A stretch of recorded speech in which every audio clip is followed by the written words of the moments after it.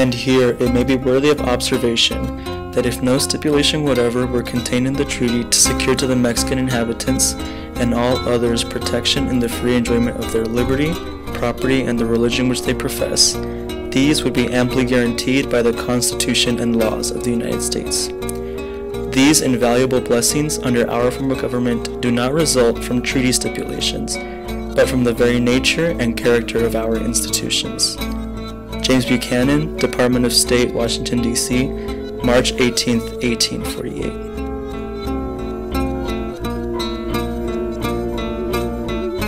The highly contentious Mexican-American War began in 1846 after blood was apparently spilled on American soil by Mexican soldiers.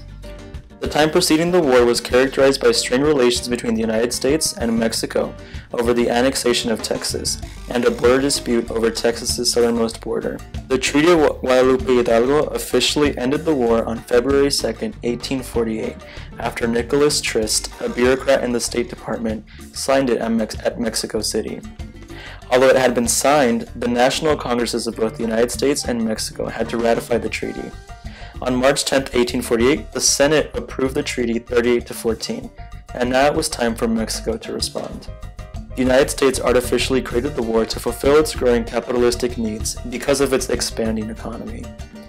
The United States fetishized the Mexican cession in terms of capitalistic ventures because it provided access to the port of San Francisco, the door to the eastern economic markets in Asia, and it provided land for the expansion of domestic economic markets such as the railroads, agribusiness, and mining.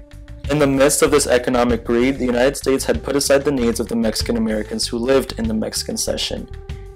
Although they did recognize them in the treaty and give them civil liberties such as citizenship, property ownership, and political rights, how far would the U.S. go to protect the rights of these people, considering that they didn't necessarily want to rule over them? In trying to finalize the treaty, James Buchanan sent out a letter to Mexican Minister of Foreign Relations, Luis de la Rosa. He hyped up the end of the war and prosperity for both sides, when in reality he just wanted the treaty to be passed so that the U.S. could see the economic benefit. Of particular importance in the treaty was the property held by Mexicans in the Mexican cession. Buchanan had great faith in the judicial system of the United States in being able to secure the rights of Mexican Americans.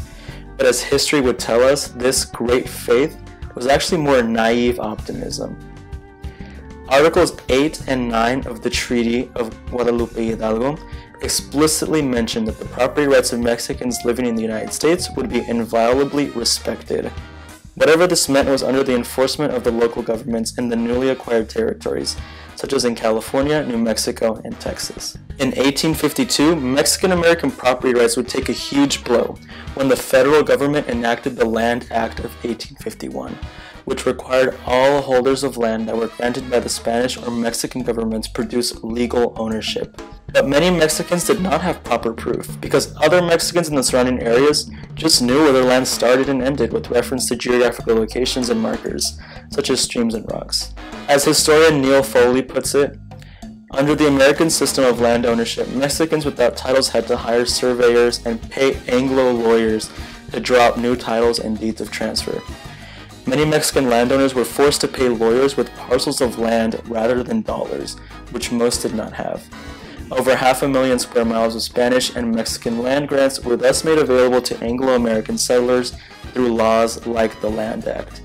In New Mexico, about 80% of all land grants eventually ended up in the hands of Anglo lawyers and settlers. Porfirio Diaz once said, "Poor Mexico, so far from God, so close to the United States."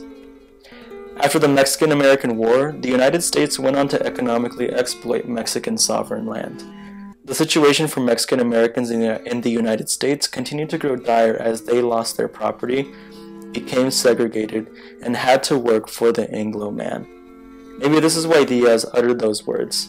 But from the losses of Mexicans and Mexican Americans rose a generation of fighters who, empowered by the idea of "si se puede," rose out of the ashes and uplifted Mexican Americans and Mexicans.